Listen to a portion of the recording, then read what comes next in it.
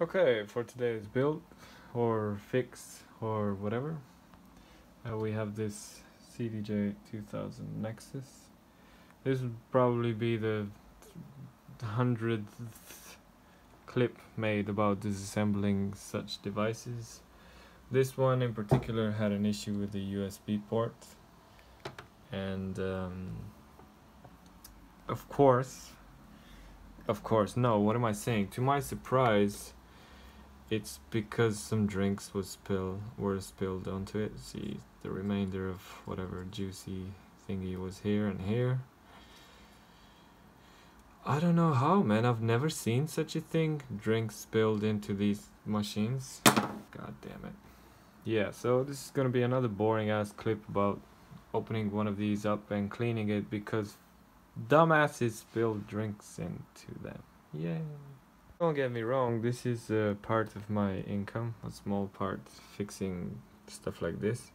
But when you fix 100 of these, 1,000 of these that all have the same goddamn issue, some dumbass DJ spilled some shit into it, it just gets frustratingly boring, man. So hence my aggravation. Now, when you start demolishing this thing, there's one screw here, one here, one here, one here, one in this corner, and then okay, you got 3. See the arrow marks there? 1, 2, and 3. The lid just comes off, slides off like so, and it's harder to do this with one hand.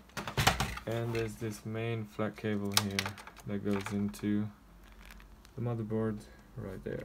As you can see here, there's some cola based whatever the fuck they're drinking.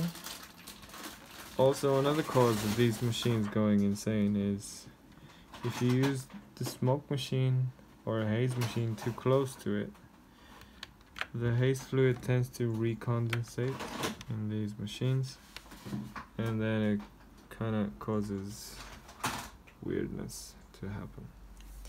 Now this, of course, it's like that sticky stuff because some stuff just poured into it. You can see the rust.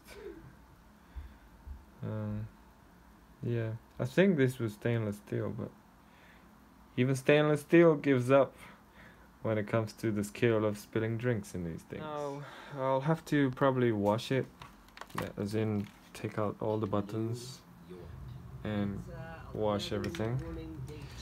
This is Casey Neistat, he's really cool. Now, in order for you to do that, there's a lot of screws here, typical to Pioneer. Just remove all the white screws and things. Just go one by one and just remove them. Now, when you remove stuff, this comes off. That's the jog wheel. And then watch this thingy here for the whatever this is, this LED here. And this thingy, so this board is connected to that, to this, and to this, right? And when you take all these screws off, it kind of goes like that. Make sure to disconnect the appropriate wires here and maybe take a photo. Before I used to take photos, now I just know it by heart because I've been fixing so many of these. Take photos to see where the connectors go. Make sure in case of these kind of connectors, make sure you put this thing back on. See that brown plastic bit? That pulls out, and when you put the flat cable back in, you press it in. The same goes to this one. These are just normal push-in connectors. The same with these ones and that one. Cool. Yeah, like I said, didn't expect drinks to fall in this machine. Sarcasm.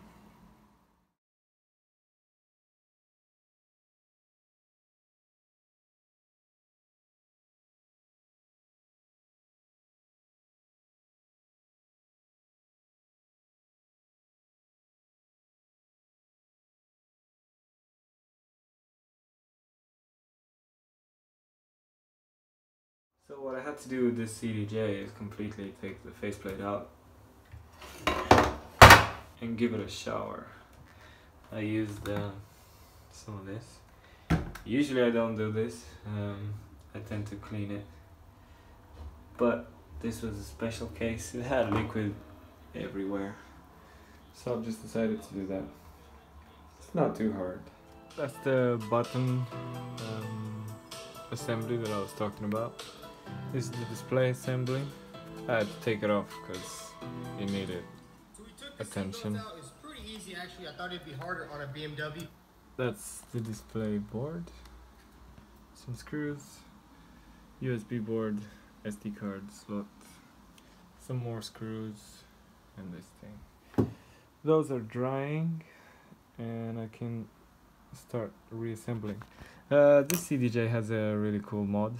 It's like a color changing LED thing. So instead of being green on the play, it's like color changing. Super cool. I like that. The jog wheel. The other side. It's looking good. It's the display assembly back on. It's got these 6 screws. 1, 2, 3, 4, 5, 6, 7, 8 screws. I meant. When you put the display back on, there's 2 of these metal plates. One here and one here.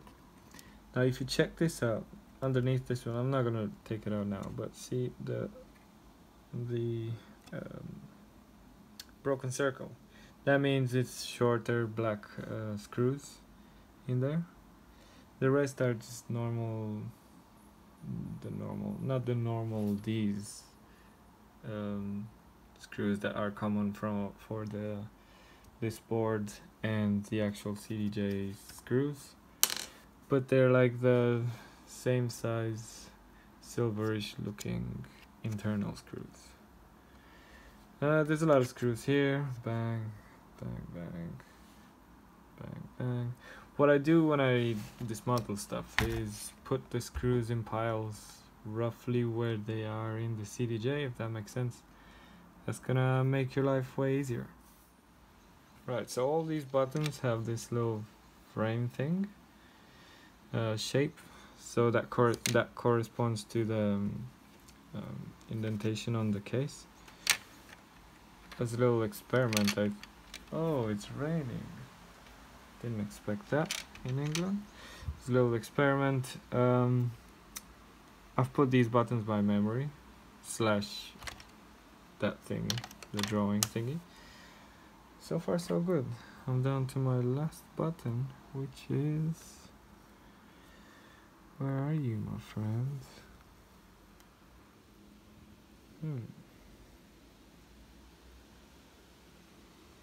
I'll find it.